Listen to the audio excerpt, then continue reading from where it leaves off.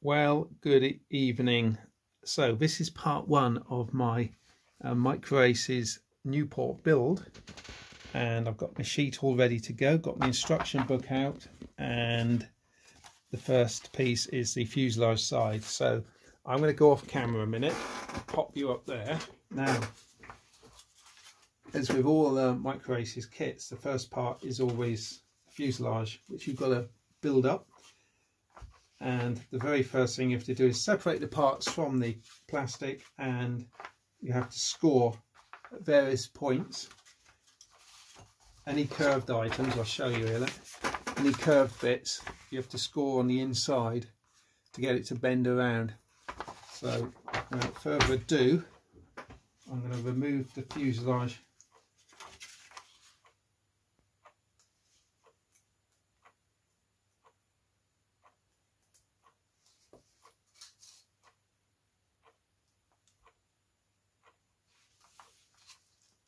You have to score along the front here with a score line show, and bevel the back of the fuselage where it joins in, which I'll demonstrate in a minute.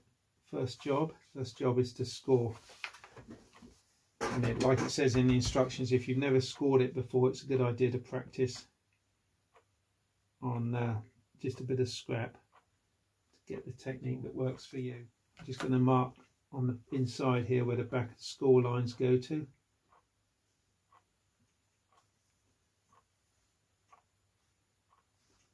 Lightly, because I don't want to score them in the wrong place. And just to keep this from moving about,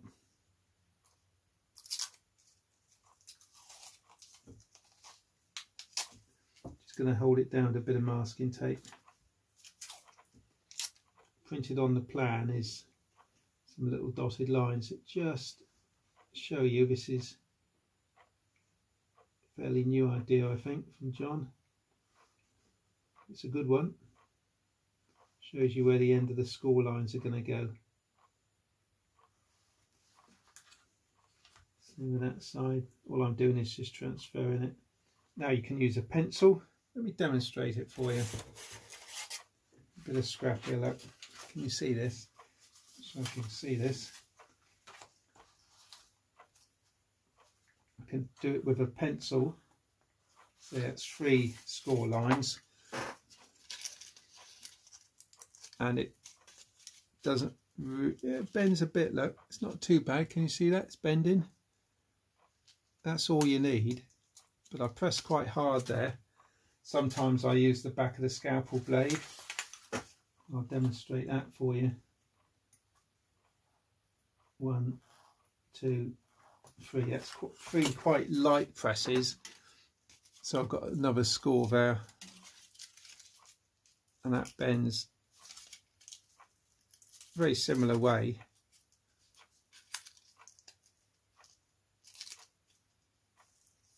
Honestly, there's not a lot of difference. Maybe the slightly thinner bladed score blade, it holds its shape a little bit better, so maybe the back of the blade. But you know, if you want to keep scoring it till it goes through, then you'll know when you must stop. So let's begin the scoring, which is parallel to the side, going just down 1, 2, 3, and the next one.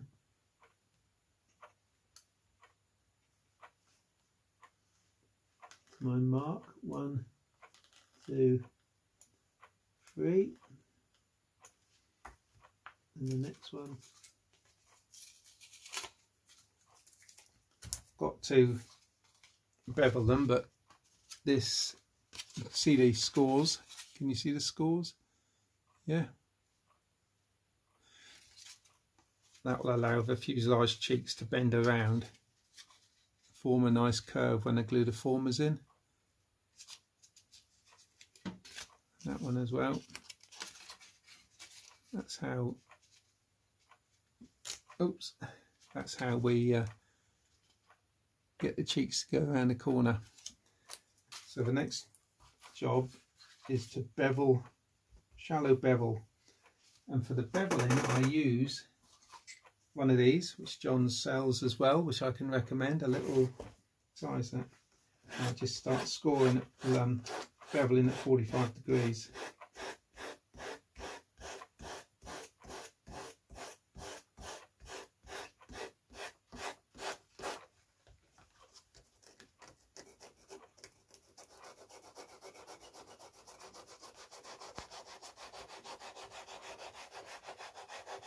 You can see if you've got a constant bevel, because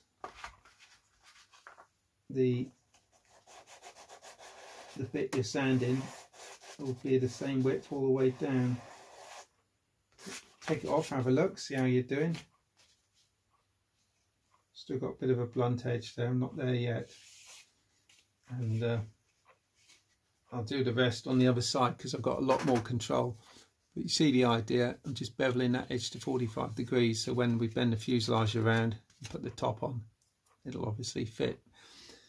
I've just realised as well that there's 2 more score lines I needed to put in on the fuselage to allow the sides to bend around, so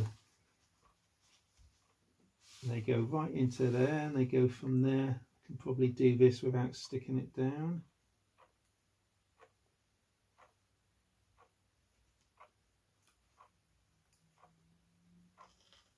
One, 2, 3. So the score lines are dark ink, so I've got 2 more score lines on there, and that'll allow the fuselage to bend. But when I've done the 45 degrees on the inside edge as well, that'll allow it to join up beautifully. When I go in there, I just let the fuselage side hang over the edge a bit, and you can get right in there then using this technique. You can get right into the very corner where it needs to be beveled. You think, how can you get a big tool like this into there? Well, you don't need to, so it just hangs over the edge. You can work on that edge then.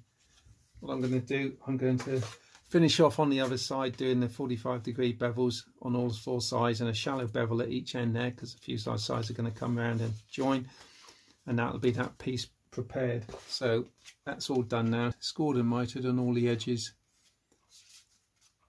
and it's ready to bend around, form into a fuselage shape when I've built the keel. And the first part of the keel is V1. That's also got some beveling to do on it as well.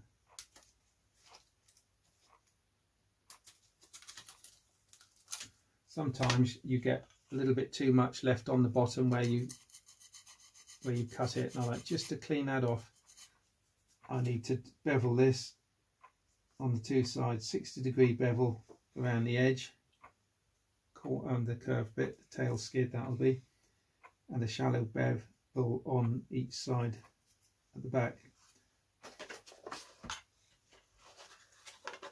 I'll start with the shallow one on the back.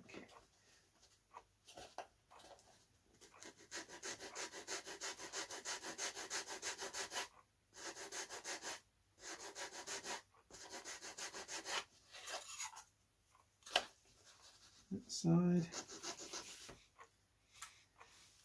Okay, I need plastic parts cutting out. I need, find all the plastic parts is on the plastic part bit. Now I need these 2 bits down here. Okay, put adhesive straight away on the plastic parts. That's what I'll do. Now you might have noticed there, it seems to be coming out this tube pretty quickly. Attach immediately to allow a little bit of wiggle time. If it starts to dry, you lose your wiggle. Okay, so that's the keel built. We're going to put that down, set aside while it dries. The bits you've just glued on are pink, the bits you're about to glue on are blue. So I'm going to glue on, for instance, S2, which is a sticker, S for sticker, which is actually probably the back of the cockpit, onto D3, and then those two components following the black arrows stick in the slot. Same with S1, goes onto the back of the bulkhead. It's the instrument panel will go on this former, and that will also go onto the front slot there. And he tells you to glue it, little glue symbol. So that one to there, that one to there, and then both pieces onto the keel, and that's what it will look like once those bits are stuck on. The next bits are the blue bits. In fact, the pink doesn't signify what you've just done, it signifies where you put the glue. D4 and D5 both go onto the keel. I'm going to end up with this on the next page, but for the minute I'll work on the formers. Right, stickers, D3, S2, it's that one there. Now I find the best way to do the stickers, they're quite thin, very thin. Just lift up a corner that isn't going to be seen in case I crinkle it very slightly. Lift it carefully off of this sheet. Now it will stick absolutely first time. So a little bit of saliva on the back, as much as you like actually. And then place it in position.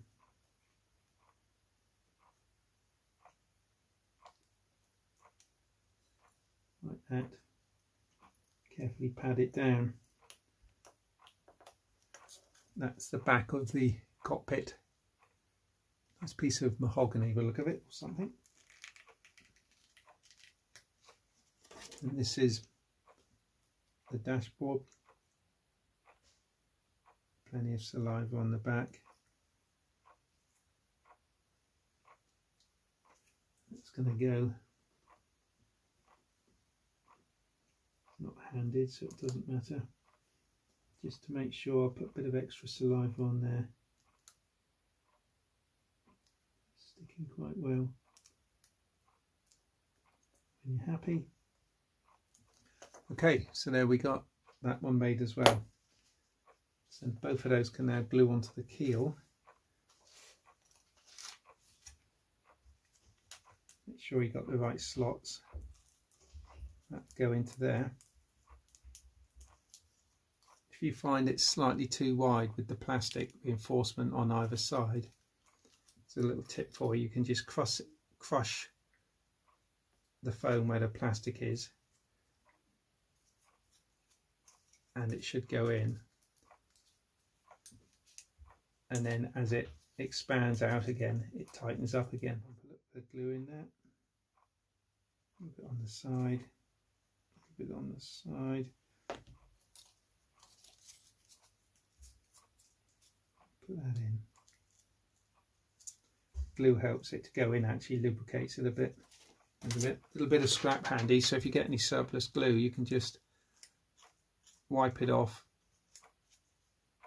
and or it just makes a better join if there's an equal amount. So check it for squareness. Is that down far enough? I think it is. It's flush with the bottom. So it's flush with the bottom, and all looks pretty square to my eye. And the other bit, front piece, sit right on the very front, like that. So I'll pop that on now. Glue there, a bit there, a bit there. So I'll sit that on with the sticker facing the cockpit. Wipe off any surplus.